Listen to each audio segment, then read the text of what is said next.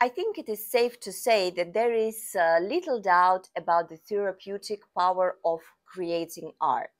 But what about the viewer? Can going to see art make us happy? A study by neurobiologist Semir Zeki found that looking at a work of art can actually have the same psychological effect as the euphoric experience of being in love. Classically beautiful paintings, such as, for example, Botticelli's Birth of Venus, resulted in increased level of dopamine.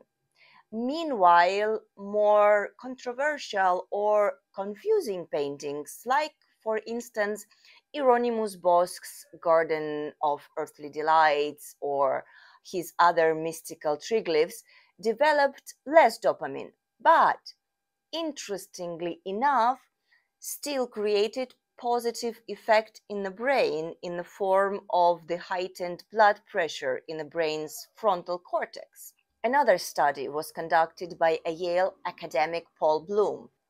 Researchers took two groups of 3-year-olds and showed them a blob of paint on a canvas. Children who were told that the marks are accidental showed little interest in the object.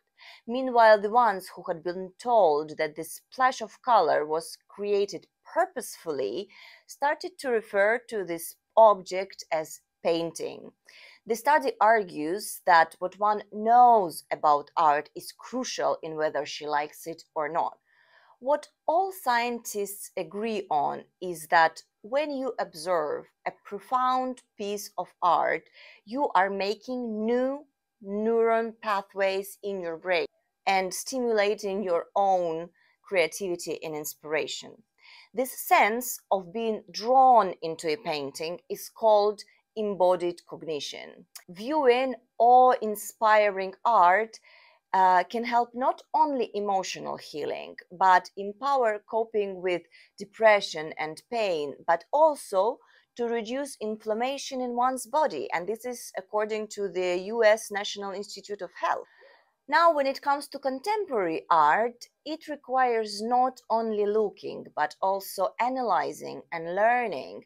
And it is agreed that education in art nourishes our integrated sensory, attentive, cognitive, emotional, and even motor functions. All in all, developing appreciation for art may not instantaneously make you happy, but it may lead to some interesting self-discoveries, make you more reflective and self-aware, more contemplative, and even more expressive. So welcome to Art Unlocked, where we will be doing exactly that, developing appreciation for art, understanding for art, and breaking the barrier between the artwork and us.